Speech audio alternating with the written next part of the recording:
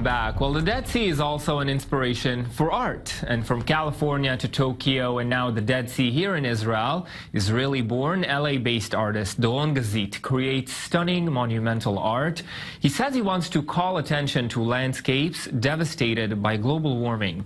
And his latest project is part of a series called The Red Line, is taking aim at the destruction of the Dead Sea. Our culture correspondent Maya Margit met with Gazit to discuss how his unique artwork reflects the danger on the ground. Doron Gazit is on a mission. He's traveled around the world with his environmental art, using dramatic landscapes as his canvas to create giant installations. His medium? 500-foot-long balloons. I used to sell twisty balloons in the streets to make my living. Here you can see one of them. This is the first red line that I used like 30 years ago.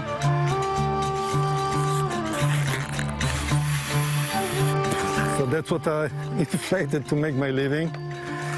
But then I wanted to make it bigger. These massive tubes are part of a series Gazit has produced in several locations across the globe, called The Red Line. From melting icebergs in Alaska, to the shrinking Salton Sea, to the Sinai Desert. Unfortunately, it seems like Gazit will never run out of places ravaged by climate change. For me, the red line is a metaphor for a blood vein, and I'm using nature as a canvas.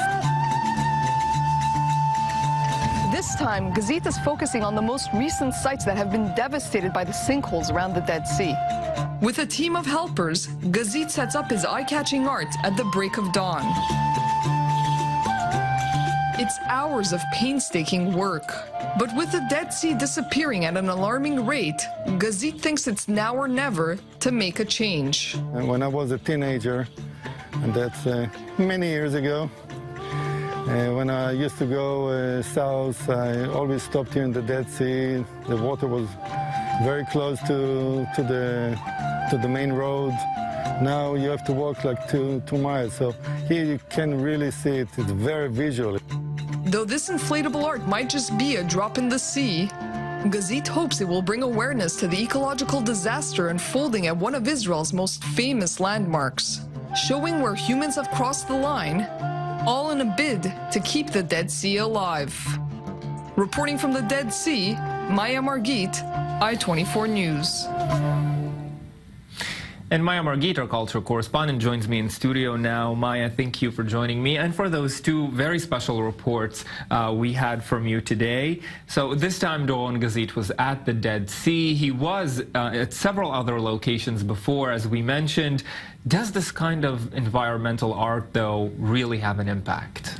I think it's a very good question, especially for environmental art, because it's become a very popular kind of category of art. Many artists are getting more politically involved. They're becoming more involved with the activists. And the environment and climate change is a really big topic right now. So for Gazit specifically, I mean, he doesn't leave any trace on the environment. He doesn't leave anything behind on the landscape. He takes everything back. Those giant inflatable balloons, they disappear completely. You know, an hour after we filmed this, it was gone. It was like there was nothing there. All that's left is the documentation, the film, the photographs. So for that specifically, it's hard to say what the impact is. I mean, it does bring awareness. It does, you know, bring attention to the issue because the images are so stunning.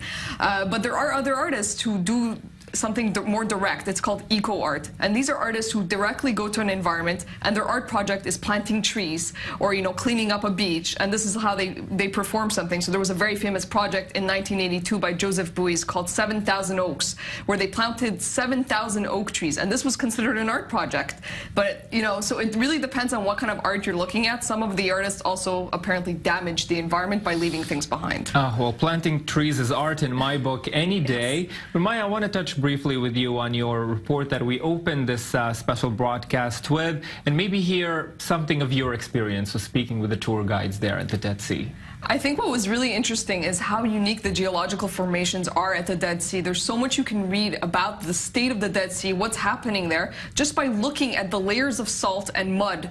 At some point, we have the, you know, the tour guide licking the rock. That's really, I thought it was kind of funny. But what he was looking at are the layers of salt and rock. So the layers of mud basically represent the winter, how much water and flooding and mud enter the Dead Sea. So if it's a very rainy winter, you'll see a much thicker layer of mud.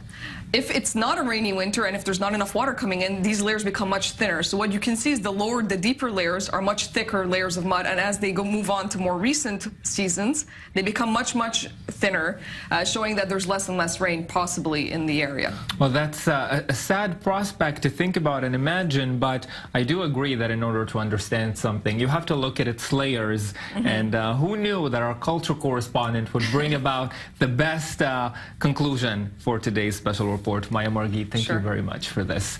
And thank you for being with us on this special report on I-24 News. That's it for us. Thank you for watching.